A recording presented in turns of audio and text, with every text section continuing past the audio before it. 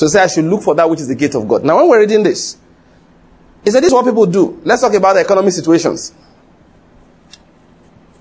He said, my people proceed down to Egypt without consulting me to take refuge. Now let's be clear about it. They proceed down.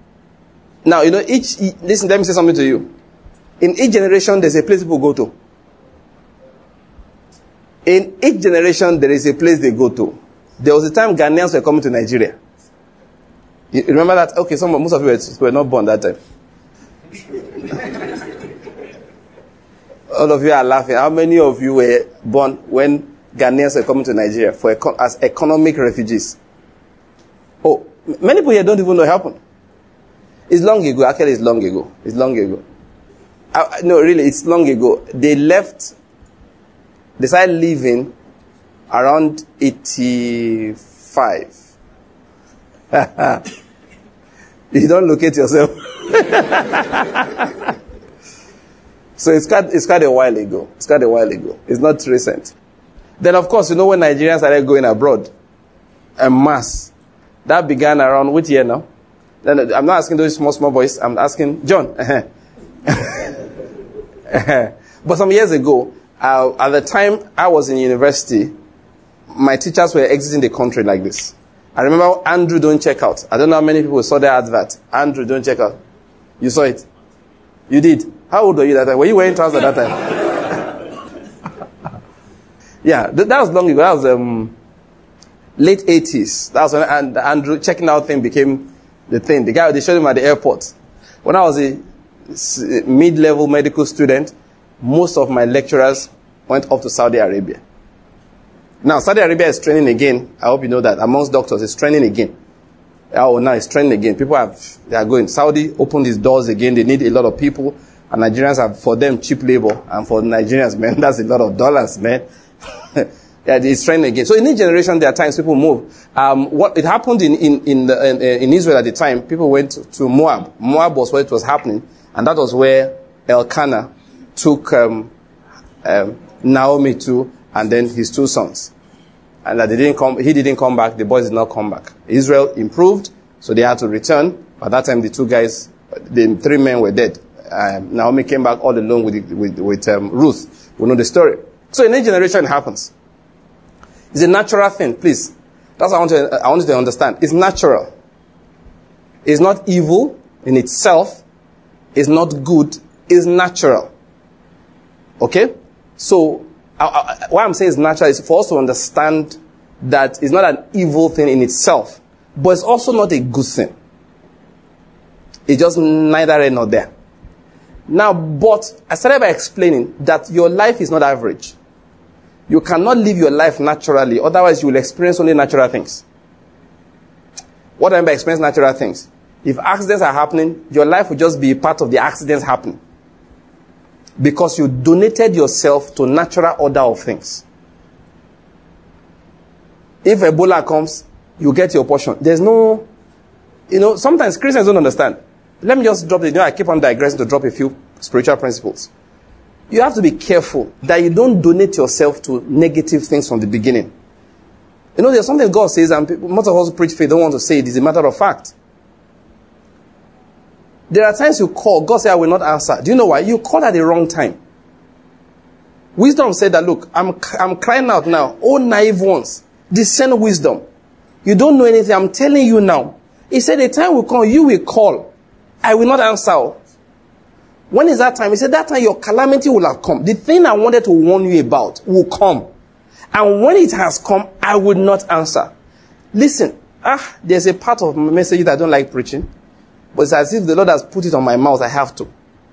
There are times you will get into a trouble. And God will come and say, oh boy, oh girl, I'm your father. I love you. So you know what I'm going to do? I will stay with you here through the trouble. But you're not coming out. We will stay here together. That is the best I can do for you. Deliverance? If you wanted deliverance, you should have listened to me last year.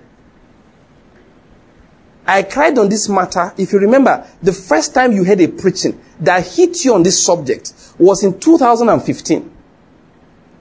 It went on for a month. You shut your ears to it. I let you be. By the end of that year, this was January, February. By the end of that year, I brought up the matter again. Each time it will be a book somebody gives you, or something somebody corrects you about, or a discussion, or a church service you went to. I know what I'm doing. There are people who run away from church services because they want to hear certain voices. God says, no problem. That one went on for another 3 weeks. You shut the voice down and left you alone. Then 2017, I came up with the matter again around June, July. This time around, it was a senior friend that you knew from university that he called you and said to you, what is going on in this area? And he sat you down pointedly and talked to you about this. You did not listen. That's the third time. The last time I brought up this matter was last year. And you wouldn't listen. Now what you were warned about has happened. I will not forsake you. That's what I said. I will never leave you. Neither will I ever what? Forsake you. But I will not deliver you. So what I will do is I will stay with you there. If it's a headache during the night, you will shout. I will let you bang for 5 minutes and I will rub your head. Then the headache will cool down. It will last 2 days. But it will not be as bad as it should have been. You will feel my love. Loving kindness. But oh girl, oh boy, this deliverance is not coming. Let me just warn you ahead of time. It's going to last 5 years. So get ready. That is one part of Christian messages we don't preach. And I think the Lord has given that one to me to add to the body of Christ. Let me understand. I would never leave you, neither will I forsake you. But there is a time you will call for deliverance. I will not grant it. Why? The time. That's what is called the time of visitation. Don't let your time of visitation pass. It said, seek the Lord while he may be found. Call upon him while he is near. What does that tell you? This gospel of grace we preach is a lie.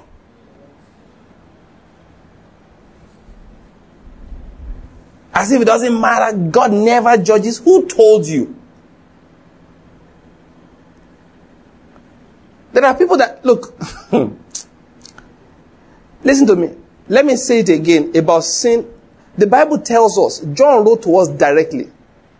He said there is sin that is unto death, and there is sin that is not unto death.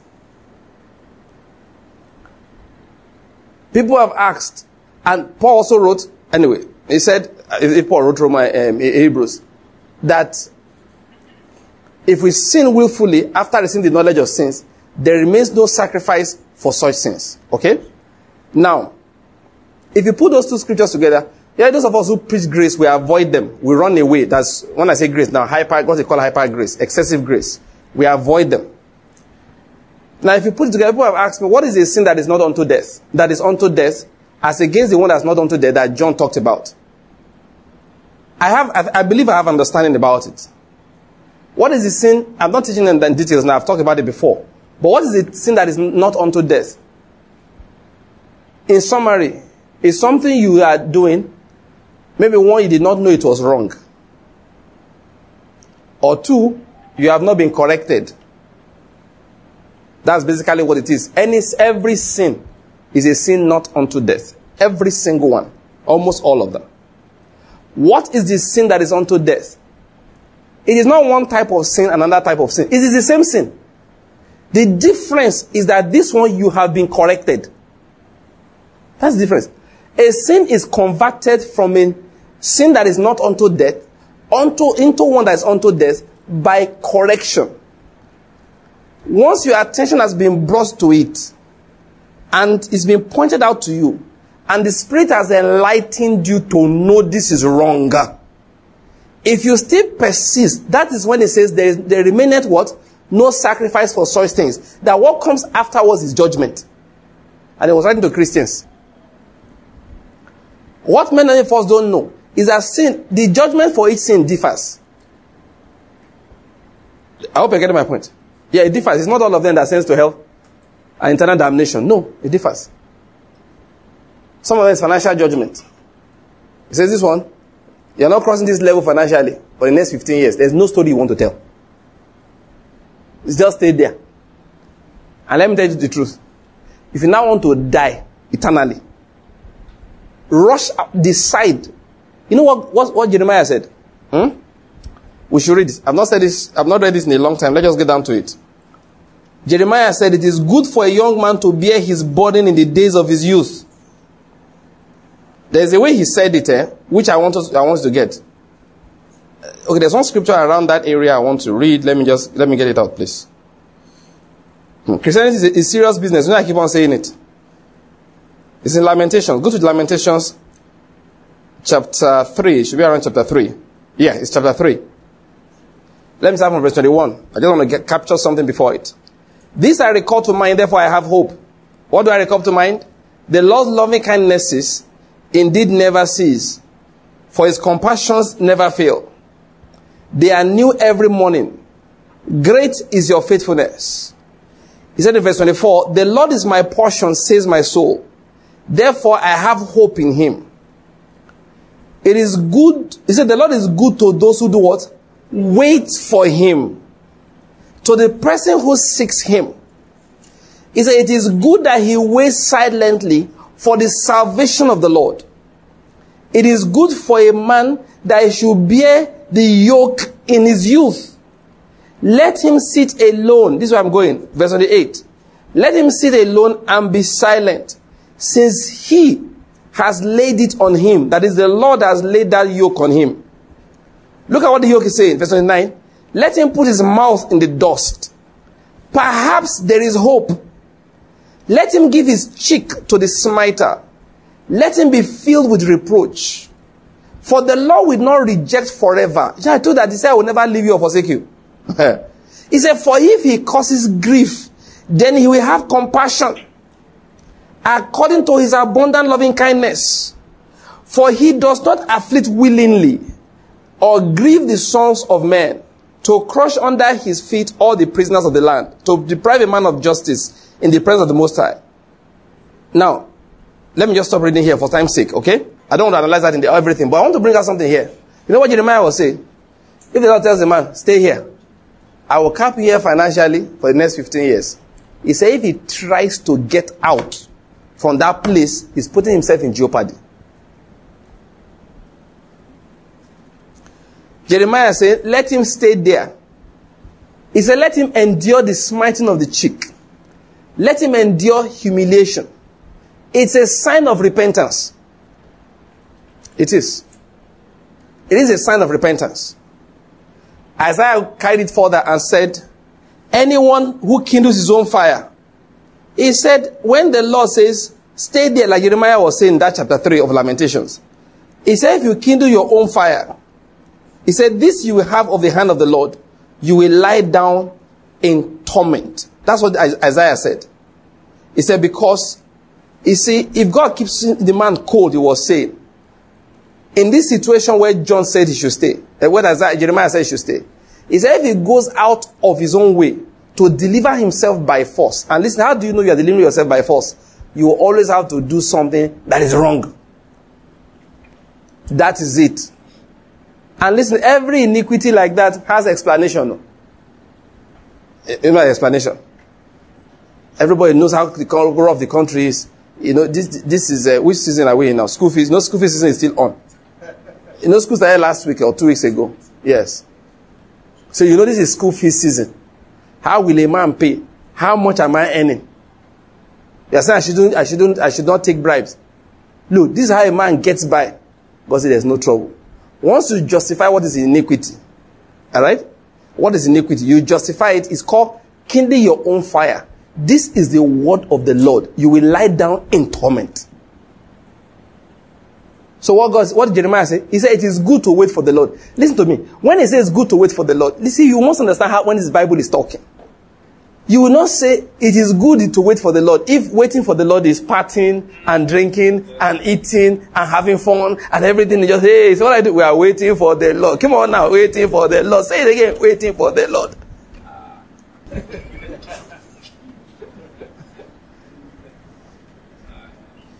And they bring better food to wait for the Lord. God won't waste his time saying it's good to wait for the Lord. He won't waste his time saying it. Let me tell you why he says it is good.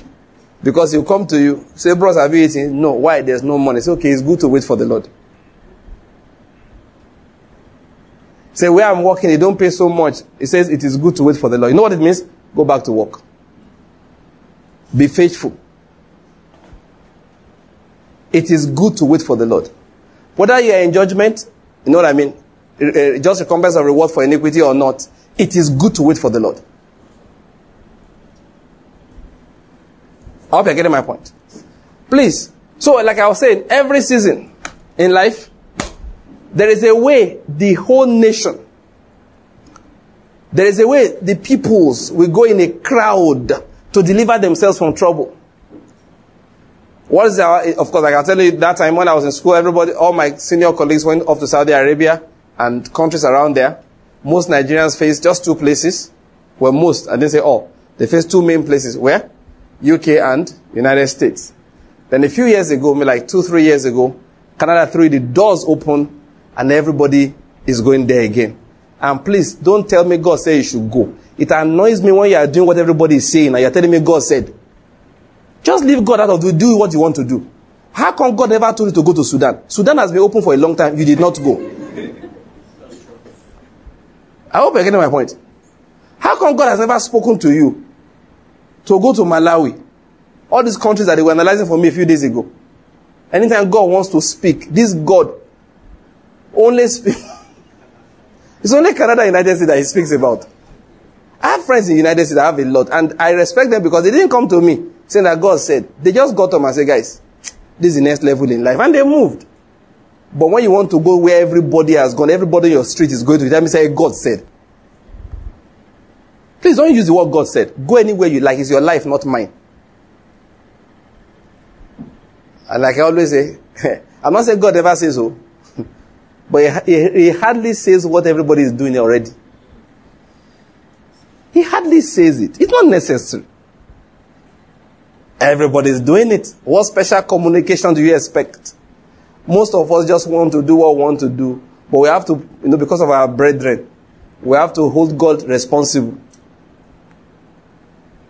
Every generation has a way by which they solve problems. That's what I'm saying. And God said, listen, that's the problem I have with my people. They treat themselves as average people.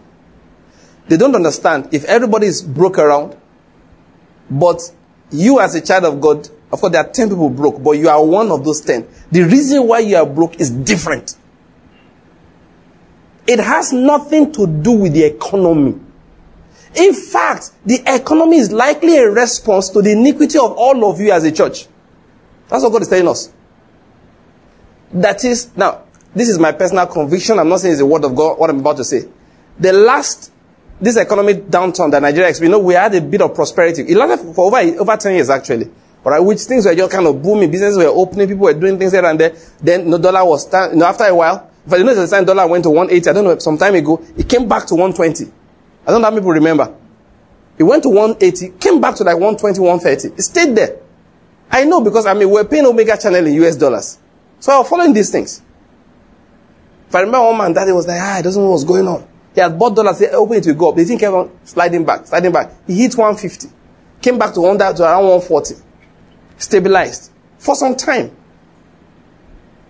Then finally, he started climbing. And he hit 400. That's the period I'm telling you my conviction. I haven't analyzed it because at that time I knew a bit about what's going on in the world. That's Nigeria world and even beyond. And economics, econometrics and stuff like that. I looked at everything. And I said, who's responsible this time? I said, it's the church. I didn't want to spend the money. I don't know. But I watched the way Christians behaved. And I realized that God had no choice but to call us back to order. We're going mad. We prospered so much. You know what I started doing? We're building towers of Babel everywhere. They told me once, a church bought iron, steel rods. Steel. Until there was no forex available anywhere in the country. One church bought steel rods. And forex finished. I was asking that God spoke to them to build. Doesn't impress me. God doesn't need to speak to you to be. That thing annoys me. Listen to me. Listen. If you see me get up tomorrow, Kingdom World buys and starts building, it's because two things happened. We have the need and we have the money. If I come and say the Lord spoke to us to build, just say Pastor Bankie is now started telling lies. Even if the Lord spoke to me, You understand? I won't tell you because I will prove that he's the one that said I won't put him under that pressure. If I get up tomorrow, I say, Kingdom World Ministry wants to build headquarters. Listen, two things happened. We have a serious need, and the door opened.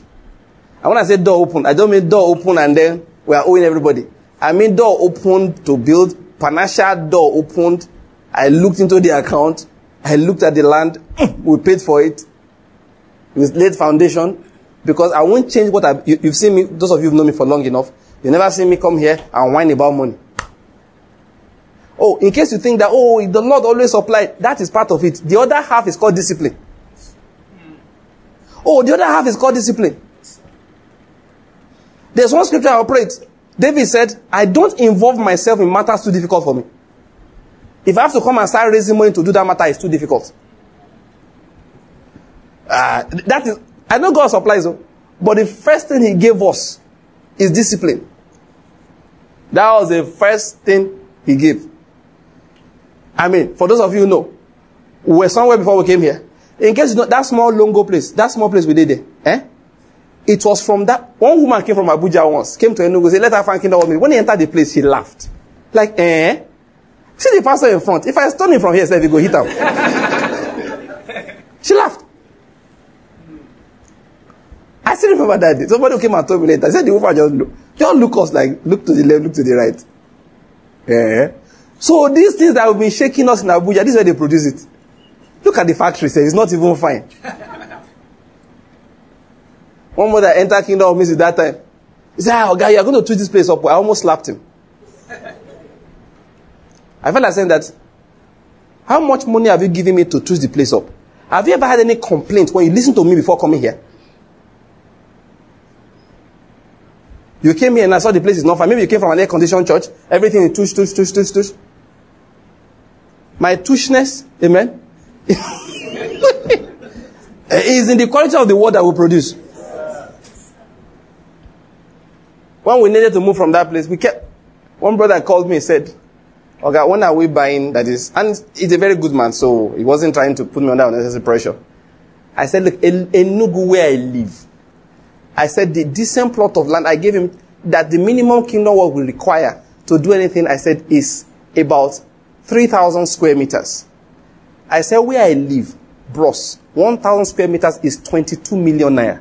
Multiply it by 3, 66 million. I said, you want me to sell it for 60 million? I said, I'm not doing. Do you want land? Yes. The one that God kept in heaven. Right now? On this earth? No. And let me tell you the truth, the day land will be 1 billion in Enugu and we need it. We will have 2 billion by the time we are paying. Look, from time, that's how God and me we have operated. Many times people put them under unnecessary pressure. Where we used to be, I was testifying to you guys at that time. When we left, the family, they were surprised. Look, they said we are the best tenants they've ever had. Ask Israel. We went together to go and see the one of the sons, just to thank them for hosting us for all these years. They said we were one tenant that never owed money. We never owed. There are times we will pay, because we're supposed to pay maybe in February. One of the guys in the family just said, Pastor Bankie, do you mind paying us in December? I told Israel, no problem. Please, when you are going, give him a check. Listen, my own is that if you want to hear word, come on time. Yeah. We did that until God miraculously relocated us here.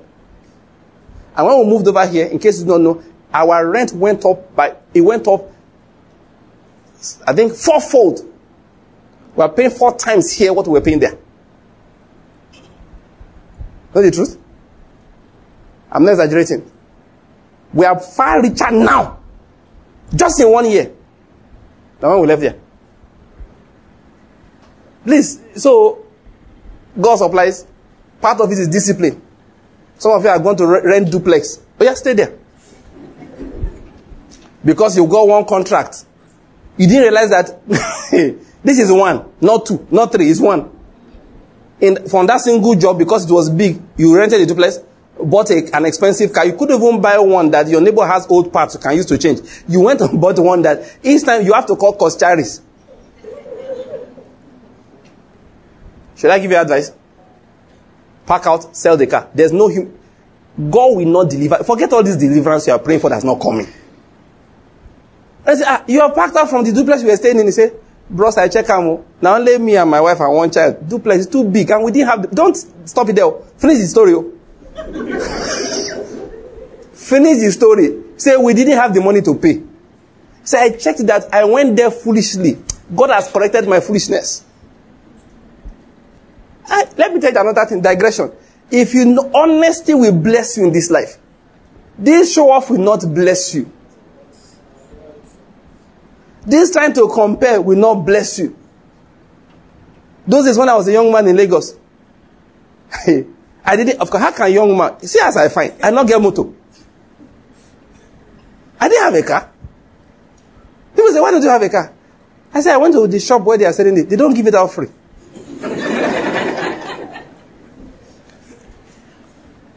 No, that was my answer. They don't give it out free. He said, you will save. Save what? One day, one of my friends said, you will save. I said, sit down. We work in the same place, right? So you know what I earn. But yeah, show me how they buy decent cars from this income. Just show it to me. I said, show me. Maybe there's something you know I don't know. I said, show me. But one thing for sure, I never owed any bus driver. There was no need to owe. This is my wife, faithful wife, good wife, that I've married for 20 years now.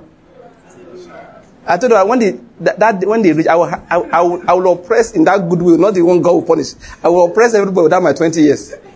And you want to talk? I say, wait, when did you marry again? If there's a 20 years, I will tell you to kneel when you want to talk. When I first met my wife, I used all kinds of styles to tell her what I did not have and how much I was earning. In fact, the day I visited her house, when I saw her father's house, I said, Pari, you have to get the information correct. You didn't get it the first time. Because you married this guy, I entered their compound, I see swimming pool for backyard. I looked the guy, say. In fact, I remember the first time, you know me, I don't know, my mouth has been very funny for a long time. She said I should come, they're doing send off from their fellowship. I said, I came. I saw her. I called her, I said, wait, this cloth you are wearing, how come you are wearing something like this? Her mother gave it to her. I said, honestly, I calculated the cost of the material. I knew that this was half of my month's salary. This girl put for body one time.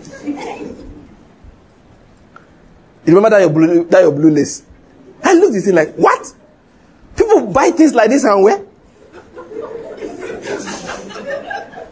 I didn't have the service. I called her to the side though. Now this thing fine though. Yes, thank you. I said, now wow. He said, no, she don't wear that. She wears all kinds of things. I said, you better wear all kinds of things because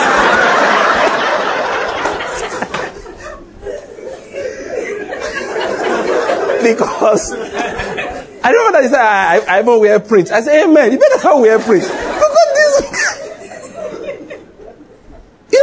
because I had a cousin, my auntie in Lagos that time. She was into such things. So I knew the value. I knew the cloth like this. Jesus.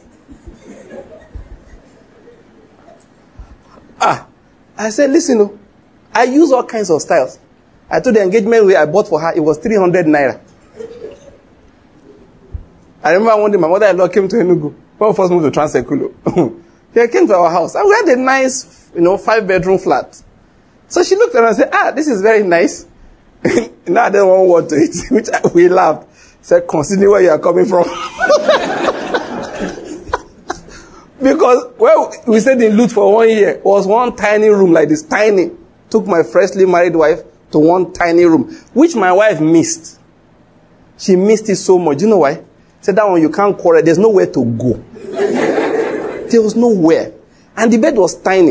It was like, what they call 10 spring bed. 3.5. Not 4, what they call 4.5, what they call family size. 3.5 old spring that sometimes you move, the spring will come out, shook you small, you go push them back inside. It was official quarters. What was I going to do? How did I get into that? I don't even know. So when I say God will supply, part of it is discipline. No, it's discipline. keeping your eyes down, waiting for the Lord. Waiting for the Lord. Waiting for the Lord. But when I moved to Enugu, honestly, I never stayed in a small house. Once I left the guest house we moved into when we came, moved to our own house. From there, I moved to a big duplex. From there to a bigger one. When we built our house where we are living now. Listen, I told Bishop, our brother, the architect, oh boy, if our furniture, when he entered, he said, Oga, there's only one bedroom I've seen in my life that's the same size as your own. He told me the name of the man. My friend from America, when he came to see the house, he said, Bankie, this is not a bedroom, this is a hall. I'm not kidding. Those of you who have been to my bedroom, you know what I'm talking about. But like one thing, what the owner of this property said to me when he came to, pray for the place, because God helped him God used him to encourage us and all of that. So I just said, Oga, things are happening when we started the work. So he came. He said something to me. He said, Pastor Bankie, I like you. He said, you do your things at the right time. When he was driving, that's what he said. He said, I like the way you do things. You do your things at the right time. Well, I don't know how I got there. What was I preaching when I got to that point? I don't know. Now, why did I get to discipline is what I'm saying.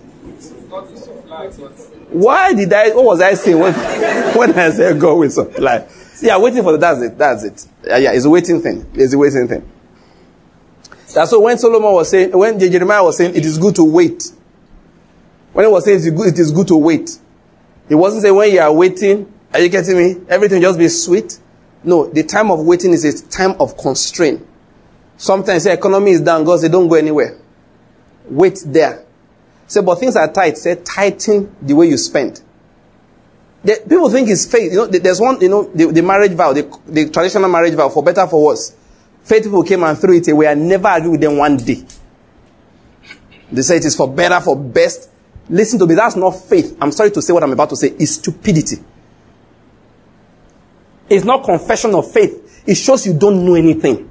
You don't know life. You are what Solomon calls a foolish man. If you want to take a marriage vow and you tell me you are declaring for better, for best, I say it's faith. It is not faith. You don't know life. The Bible says Jesus is the author and the finisher of faith. That same Jesus went to the cross one day. That same Jesus stood one day and looked at Peter. He said, are you not going to go too? Because the church has scattered. Everybody had left him. What faith do you know that he does not know? That same Jesus looked at Peter and said, to whom shall it be? Are you not good? Peter looked and said, to whom shall we go? You have the words of eternal life. Please don't tell me you are declaring faith. When you want to marry a young man, you want to marry a young woman, you cannot say for better, for worse. Let me tell you the truth. If you like, reject it. That's how life is. Life will get better. Sometimes it comes down. Sometimes you are richer. Sometimes you are poorer. This is not a big deal. You are confessing like that because you thought it's a big deal. You thought it's the end of the world. Paul said, no matter what, I'm independent of circumstances. I can bear abundance. I can bear little. So for Paul, it's not an issue. Tell him to take that vow. He will take it loudly. He will take it loudly. I made a decision once that look, life was hard. I was able to get I was doing 2 jobs in Lagos those days. There was one I was doing was night. When my residency started, I got because it was a day work. I'm not a surgeon, I'm not a gynecologist, so I wasn't working at night really. I'm a pathologist, so work during the day only. So at night, we had to go and work. It became clear after some time that if you continue like this, you will die before your time. Except that my full-time federal government job was paying me 6,000 naira a month. It went from 5 to 6,000. The other evening job was paying 9,000. 2/3 of my income came from there. Yet, it became clear. We're talking about spirit. Holy Spirit did not speak to me. I just reasoned. It became clear that I needed to leave that job. For richer, for poorer. I wasn't married at that time, but I'm giving you an idea. I resigned the job from any 9,000, 15,000 a month. I dropped to 6,000. It's called for richer, for poorer. Why did I need to do that? It was a mind of the Spirit for that time. So what happened? God now supplied. You know this God? He didn't answer me anything. What I did was sit in my house and stopped going to places. I just sat down there. If you don't go out, you don't pay bus, you don't pay transport fare. You don't buy coke unnecessarily. I'm telling you, I trimmed everything down. Common sense. Want to go and buy a shirt? It's not. Look, my wife used to say jokingly. It would sound like a joke, but it's the truth. She said, I brought color into your life. She wasn't lying. Because before she came, all my shirts were white. All. No, I'm not kidding. You open my wardrobe. First shirt, white. Second one, white. Third shirt, white. Fourth one, white. Fifth one, you're getting to the end. White. I don't know whether it was the sixth one. She said, you only wear white. Why was I wearing white alone? Brethren, it was because if I wear white alone, you don't know how many shirts I have.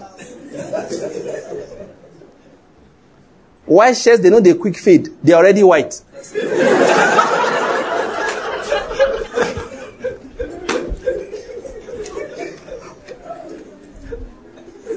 What are you talking about? Oh, the part of it I didn't tell you is 90% of them were used shirts. They were not brand new. I didn't tell you that part.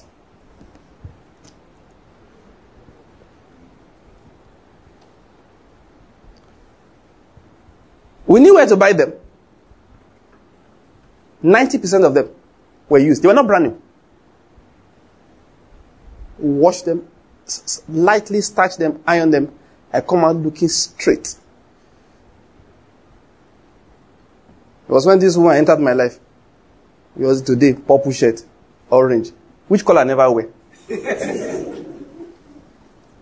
Sometimes one day I looked at my wardrobe, I said, now wow. The rainbow inside that wardrobe. It's good to wait. It's good to wait. When we became poor, of course we just trimmed everything down. Stop going to places. So one guy came one day, says marketing dinner. No dinner. Christmas time. Some guys had to make their money. They organize dinner for young people, yuppies, no? Upcoming professionals. When I saw the price, I looked at it. I will go out to dinner to eat this morning. I said something. One of my neighbors, a lady, she was very angry with me. You know what I said? I said, the man who eats this kind of food will die poor. Like, what do I mean? I said, on this salary we're earning, say dinner, it came to like 20% of a total month's income. Please don't be ashamed to tell people I can't afford it. There's no need to pretend. I look the guy at the market, I look the guy like, are you alright? Do you know the level? Do you know where you have come? Residence quarters in Lut to come and sell this. I've forgotten the value of the dinner. Why don't you go to where the bankers hang out? These doctors can't afford it. Leave them. I didn't miss words. Oh boy, please go somewhere else. Please, there's no point pretending for anybody. If they bring a Shebi for you, say, hey, Angela, I'm sorry, you did not buy my level. There's no fight. They come and tell you, say, Ashwebi, just to buy, you go buy the scarf, you go buy the lace, you go buy something, they now tell you it's 35,000 naira. Meanwhile, at the end of the month, your salary is 46,250. And you collect. Sorry. May thief tear it from you in public. Because that's the height of foolishness. What's wrong with you? I mean, tell Angela, Angie, God bless you. But I will not be able to buy you a Ashwebi. Why? I can't afford it. This is going to eat almost, you want me to owe you, and I can't owe on things like this. If you have never given offering that you paid for 6 months, why should you be wearing clothes you are paying for 6 months? Tell her, Angela, don't worry. I have one fantastic white dress like this. I'll wear it just because of you.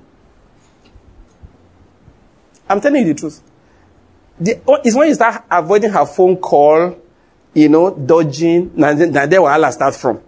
And I've been calling you now. Oh, so I've been busy. Tell her, like they say, oh her. Angie, I should be not this time. Why? It's too costly. Shikena. That is how to enjoy slim times. Do you get my point? That's how to endure. Many times people are talking about life is better elsewhere. Let me tell you as a believer. Let me make this statement to you. If you make that statement, you're in trouble. You know what God said? In returning and in rest, you will be saved. Running up and down does not prosper Christians. I'll read this scripture and I think I'll begin to close. Genesis chapter 49. Verse 14. He said, Issachar is a strong donkey, lying down between the sheepfolds. When he saw that the resting place was good, and that the land was pleasant, he bowed his shoulder to bear burdens, and became a slave at forced labor.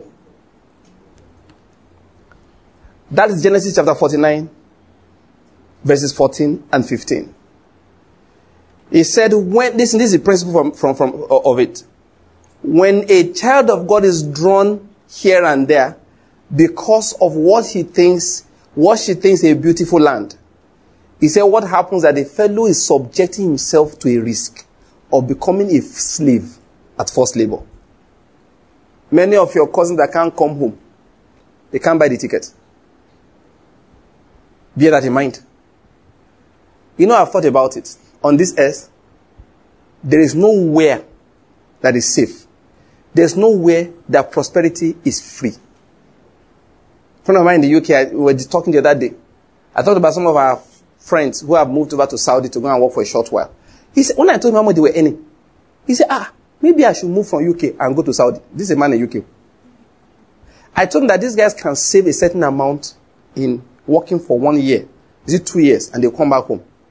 He said, working in UK, I need to work for like 10 years to do that. There is nowhere.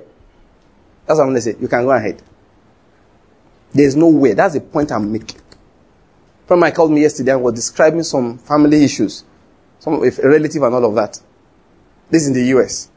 When he finished, I said, indeed, safety is of the Lord. You know what God said? In returning and in rest, you will be saved. What does that mean? In returning. Every situation of life, God is speaking to you through them. Let me say that so I can close. Maybe I may develop this thought. I don't intend to teach, not a long series. Maybe when next time I come, I finish it just 2 messages and I'm done. Every situation of life, God is speaking to you through them. Or through it. Each situation, He's speaking to you through that situation. There is a lesson you must learn. That's what He meant when He said that it is good to wait for the Lord. When He said, in returning and in rest. If you see what He said that by explaining to them, okay, I've left that portion. For times, let me just speak. He explained to them that, look, these people are in situations. They are in problems. Then they start looking for their own way to solve it.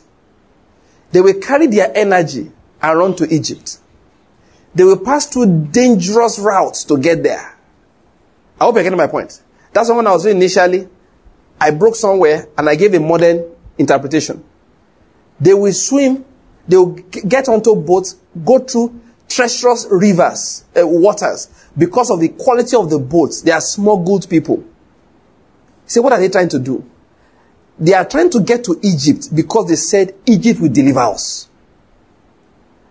He said, but the promise of Egypt is vanity. He said, that's why I call her Rahab. Let me just get back there. Which verse is that? Yeah, okay, thank you. He said, the harmless dragon. That is, the dragon looks big. It looks mighty. It looks fearful, but can't do anything. That the place looks prosperous, it doesn't mean you will prosper there. I hope you're getting my point here. That's what he was saying. He said, you see people go through a lot of difficulty. They travel through the wilderness, a place of lionesses and lions, a place where vipers and poisonous snakes live. All this, and Egypt will give you nothing in return. He said, Egypt's promises are worthless. Therefore, I call her Rahab, the harmless dragon. Listen to this. What is Egypt? Everywhere a child of God thinks there is security and prosperity, without first coming back and say, God, what are you saying to me in this situation? Even though the situation looks common. I hope you get my point. Now, I started with that.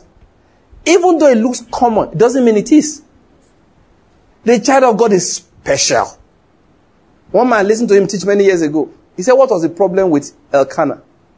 He said, Elkanah's problem was that God was looking for a replacement for Eli's family. The Elkanah and Elimelech were contemporaries. Now, what did Elkanah do? He ran down to Moab. Are you getting my point? But in the family of Elimelech, Hannah began to pray. And from that family came forth who? Samuel. His own explanation was that in that generation, what they were supposed to produce was Samuel. But the man that went to Moab could not produce it. Let me end by making the statement I made before. Just to, maybe we'll continue from this point. In this life, everybody is supposed to produce something. God uses you to bring something into the earth. I've said that one before. There are two things you produce. First of all is what? The image of God, the likeness of Christ. That's the primary thing. But beyond that, there is something God is using each individual to introduce. We talked about Hannah. That God pressed Hannah until she understood that and made her declaration and her commitment in that regard. God pressed her. Everybody has a somewhere he or she must get to give birth to. What is your somewhere? I don't know. And listen, just like Penina pressed Hannah until she got the point. In the same manner, circumstances in life will press each individual.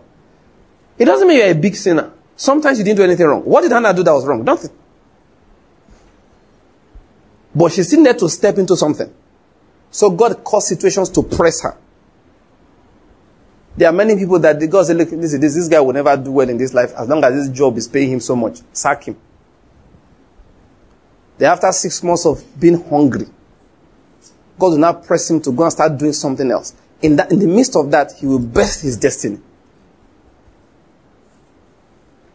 The way to abort destiny is to disappear from difficult situations without praying first. That is how to abort destiny. One situation is tight, run away.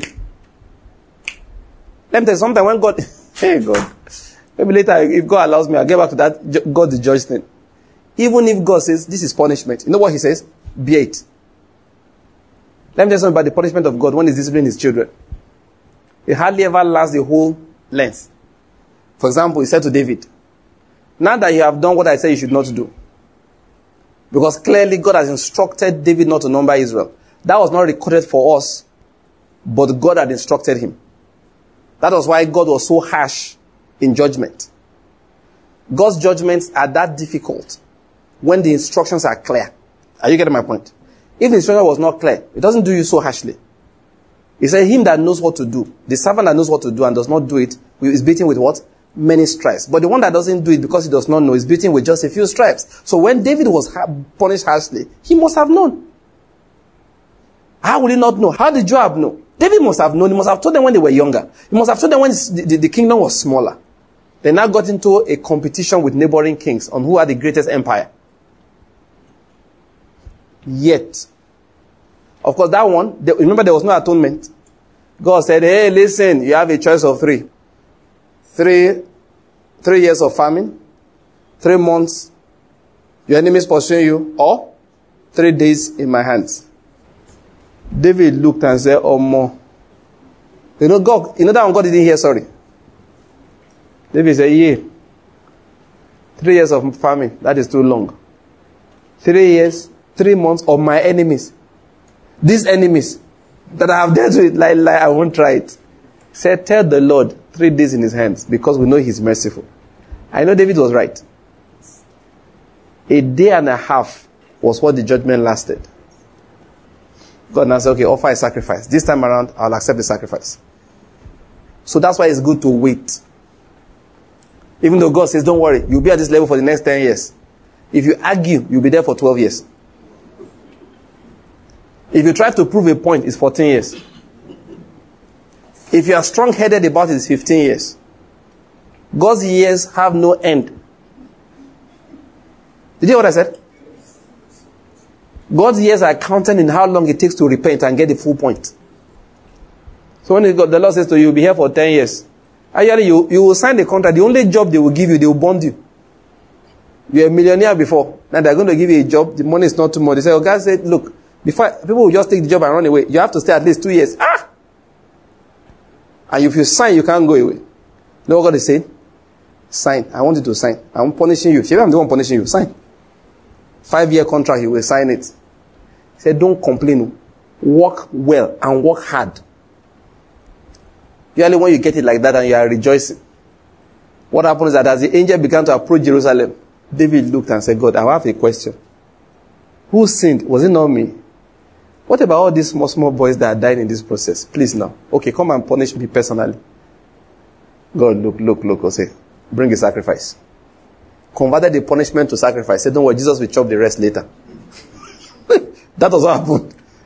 Anytime you offer an animal and God accepts it, he has passed that on to Jesus. Because the blood of bulls and goats can't take away sin. So, on what basis did he forgive you? Is Jesus that's going to pay for it? So he said, calm your head down. You will stand a better chance at recovery. When you calm down, even if God is the one that kept you in a slim place. If you want to now be, if you want to be frustrated permanently in life, let me tell you something. Look, over the last few years, I've learned it too. I've realized that there's no, you can't be, just pray, say, God, please don't oppose me. If God opposes you, you know, God told them, you will see my opposition. That's what he told Israel. You will see my opposition. If God opposes you, you will run to, which country is the most prosperous? I don't even know now. Okay, let's just say they want everybody running to Canada. They will give you a job. Are you getting my point? 300,000 Canadian dollars a year is your starting salary. As you land like this, God say, hey, this boy doesn't understand yet. The first day at work, you will break something to be 3 million.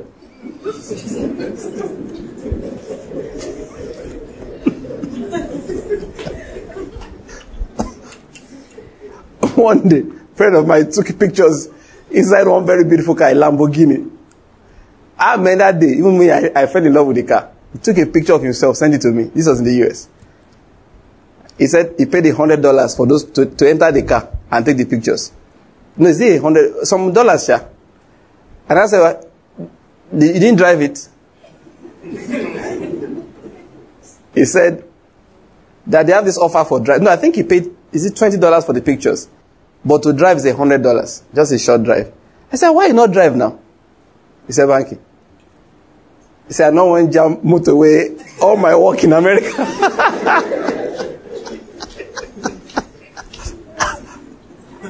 And I said, but there's insurance. He said, look, those things. He said, when you read it closely, you will see some small things inside that you did not see. He said, please, I've heard of these cars. I don't want trouble. And of course, around that time, I read of one guy in UK. He went and bought one. As he was leaving the shop, he crashed the car, and that he survived was a miracle. So my friend said, I beg, I don't want to work all the work I'm doing in America to pay for a car that I $500,000. He said, beg, I know fit. So you rush, when God says you will see my opposition, the first you get to work, before you finish signing something, before you pay your insurance, don't be angry. You know who's doing you? God. You are seeing his opposition. That is why Christians, that thing I have learned. If God is not on your side, you are on a bad side. So what should you do? You pray until, he said, in returning, now that's what I'm getting to. Let me stop it here. In returning and in rest, you will be saved. That is, no matter the situation you are in now, there is something I want you to learn. There's a position I want to push you into. That is how your salvation will come. Let's bow down here. Let me stop it here.